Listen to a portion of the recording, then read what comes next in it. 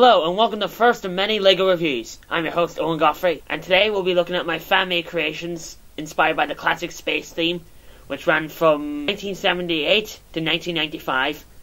This 17-year period is one of my favorites, and it had one of the most interesting stories and some of the best sub-themes ever in their entire history. And many of which have become fan favorites. I'm sure you've seen it all over the internet somewhere. So we're going to go through each of them, and I have them on the table here. I'll just talk about each of them and where they came from and what the theme was, and I'll show off each of them in detail as best as I can. So let's get started. So as a reference, I have a timeline, and first off is Mission Command, which is this one here. This is actually inside of it, so this is mainly inspired by the headquarters seen in some of the official stuff. You know, you got like Space Police, Blacktron, and everything. Yeah, I'm going really obscure on this one. So this has hallway, which is connected to this room here, and it's got like, what is this? Is this a windmill? Did I build a windmill? I could just put like a spinny thing on there.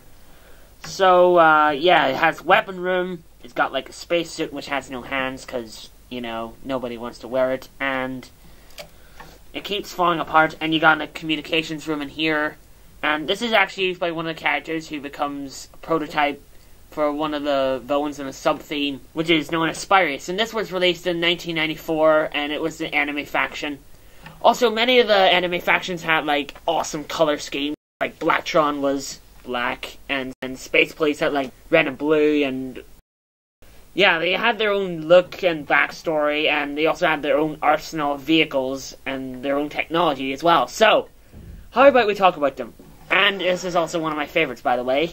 It's called, insert space reference here, the Voyager 5, and it has like, it's a 3-man ship, and it has the feature that most LEGO space themes come with, and it has, it's 2 ships with 1 feature. 2 ships with 1 feature, and this is like Galactic Enforcer and the Renegade from like the already mentioned Blacktron and Space Police. So this is how Mission Command works. The Mission Command, the ships are normally set here, or here, because there's like a spaceport, because, yeah, so like, I'm actually planning to get like some of the Blacktron stuff, so then I can like rehash it and do whatever. So it's time to play well, like LEGO always tells me. So this is the Spyrius fighter, which is a reference to the actual Spyrius flying saucers in the sets, which were, you know, just flying saucers, and they were red and black with like blue canopies. And these are actually taken from secret plans that Space Police took from Blacktron agents on the planet Cristo from Ice Planet 2002, which was another sub-theme. And yeah, this isn't like the actual Spyrius UFOs, but it's very similar. Also, Spyrius had robots. That's what makes them some of my favorites. They had giant robots. Can't go wrong with robots, everybody. So now we're going to move on to the actual people, and I have the magic polybag of awesomeness here. So let me go through. This is Commander Argon, as like the leader of Space Police. He's like this tough, no-nonsense guy. So basically, he's like the Judge Dredd of this universe. And this is just a stalwart figure. I'm just going to leave him on the table right here. And then he's got his 2 best men, who are coming in right now. If I can just find them. So both of these are stalwart related. And I'm just going to set these 2 down here as well. And their job is to track down this mysterious villain called Black Falcon, which is more like a superhero name now that I think about it. And he's hiring all the bad guys like Blacktron, both the first version from the 80s and the later next generation version, which is also known as Blacktron 2 from the 90s. And he's also hiring the aforementioned Spyrius. I don't know why I keep mentioning them. I don't know why I keep mentioning Spyrius. I guess it's just my favorite sub-theme out of all of them.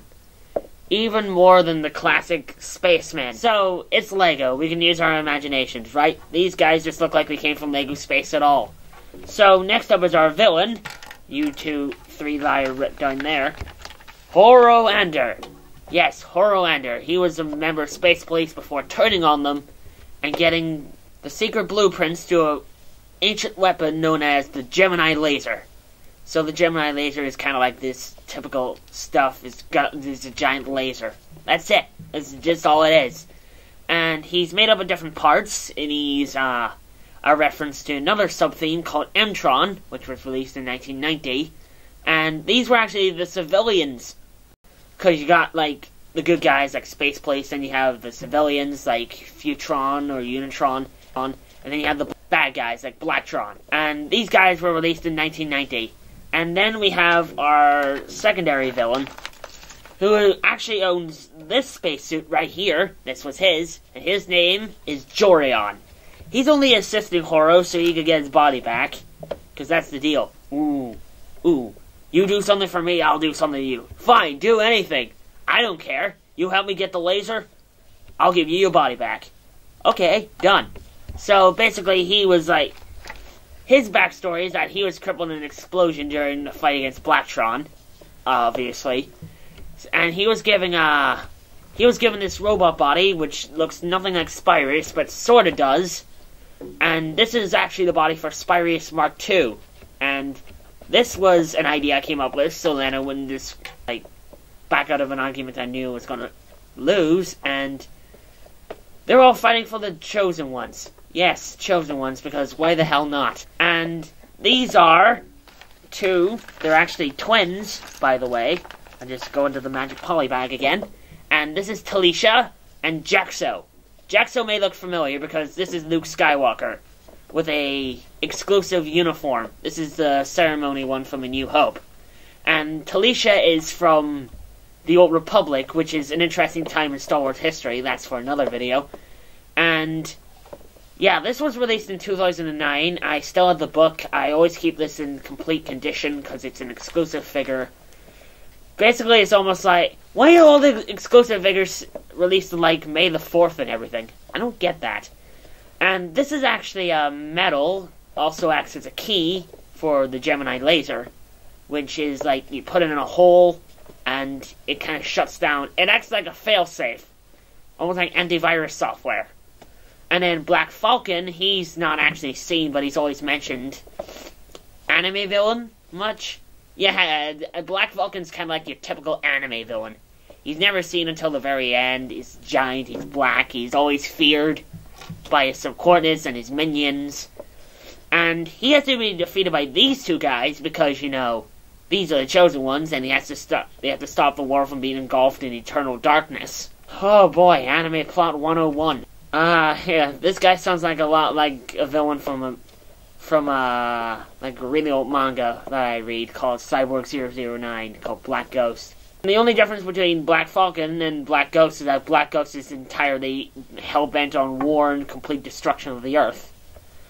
While Black Falcon's bent on engulfing the world in eternal darkness. So, that has been my review of the custom LEGO space sets. It's probably not the best thing I've done, but it took me a while to make these. I'm pretty happy with them. Especially this one, because this is my favorite.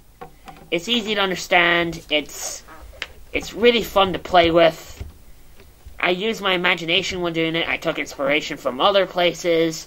So, this has been my review of all the sets. Until next time, I will be back with more LEGO shenanigans. Hopefully showing off more custom stuff, talking about the history of LEGO, hopefully. Until then, I'll see you next time on LEGO Legacy, and this is this host, signing out.